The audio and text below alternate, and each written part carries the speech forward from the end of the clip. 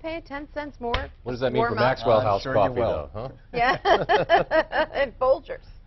It's going to be nice to stay warm because it's going to get pretty chilly around here. We've got a little thing that's going to go through, a little trough of low pressure, and tomorrow's going to be one of those days where it looks pretty good out there. It's going to be kind of breezy, and temperatures, you know, for this time of year, it's going to be cold. But we're not digging out like they are in Buffalo or even in southern St. Lawrence County. That's right. Great perspective. having Counting those our pictures. blessings. It's all about perspective. Let me show you where we are for temperatures right now, and then we're going to show you what's going on with the snow situation. We're finding temperatures right now in the 20s and the 30s. Right now in Burlington, it is 30 degrees.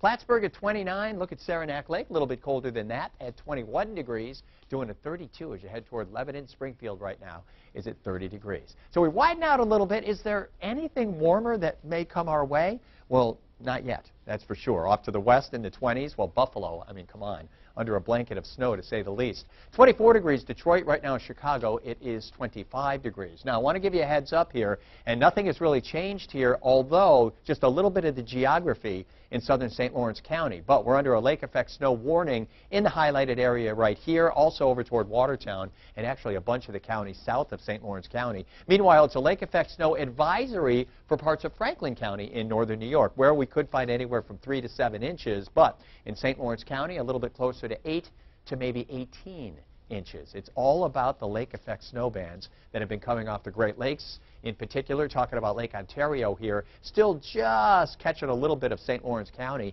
The forecast here is for this whole thing to kind of shift on down to the south. It's all about a change in the wind direction, more of a, well, we're going to go from a southwesterly flow to a westerly flow, and when that happens, it's going to take the whole snow band and it's going to shift it on down to the south. So that's good news for those that are getting a little bit tired of shoveling if you've been doing it the last few days, because it's going to go to, well, new people. Okay, here's what's going on with Storm Tracker 5000 as we widen out a little bit. We did have some snow showers around here. Saw them at my house. It was all about a little front that was going through, and boy, it triggered them off. It was, it looked like a snow globe. You know, it's kind of shaken up. Some of the snow totals we have heard about: Wanakina, as you head on over towards St. Lawrence County, 12 inches. This is new stuff. Cranberry Lake, 10 inches. Gouverneur over in St. Lawrence County, 8 inches. Star Lake, same thing. Owl's Head, a little bit less than that. So I talked about a front that's gone on through, trough of low pressure. We've got another trough that's going to zip on through, and when that happens, kind of a reinforcing shot of colder air is going to be here. Again, you're going to notice it during the day tomorrow. It looks like for the most part tomorrow is going to be dry around here. More clouds first half of the day as compared to the afternoon.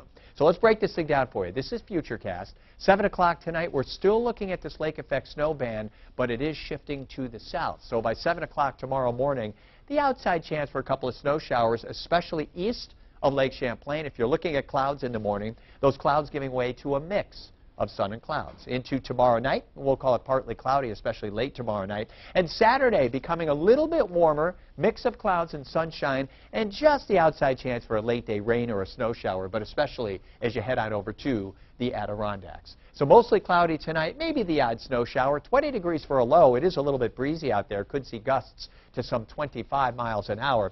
For tomorrow, increasing sunshine, meaning first thing in the morning, a little cloudy. 27 degrees Burlington, 26 in Plattsburgh. How about just 17 Saranac Lake? In Springfield, it will be 27 degrees. So the day in the Champlain Valley is going to break down this way. More clouds in the morning. We're in the 20s. Partly sunny skies by noon and into the afternoon, and temperatures only topping out in the 20s. In fact, right in the Champlain Valley, we'll call it 27 degrees. Saturday, it's a mix of clouds and sunshine up to 35. Watch what happens with these temperatures. 46 chance for showers on Sunday.